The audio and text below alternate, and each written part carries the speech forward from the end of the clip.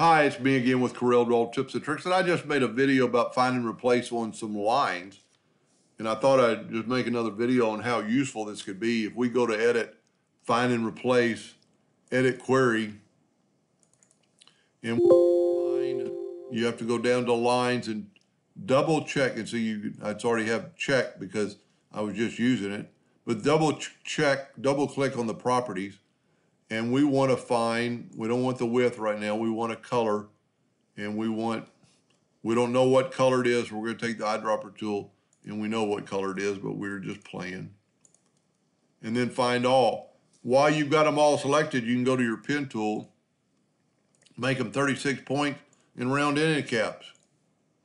You haven't changed the black. So let's just do it again. Edit. Go down to Pen, Outline Properties. This time we'll find black, which we know is black, but I don't know which black it is. So we'll let Corel decide. Find all. This time we're going to make it, let's just make it, we made the other ones 36. Let's just make it 16 so we can tell the difference.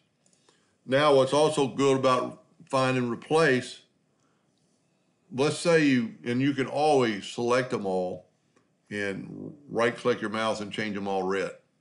But let's say we want to change just the thicker lines.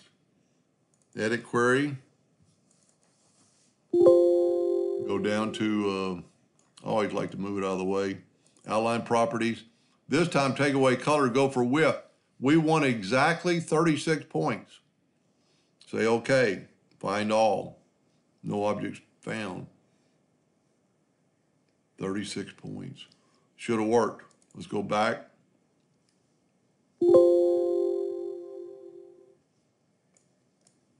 Outline Properties.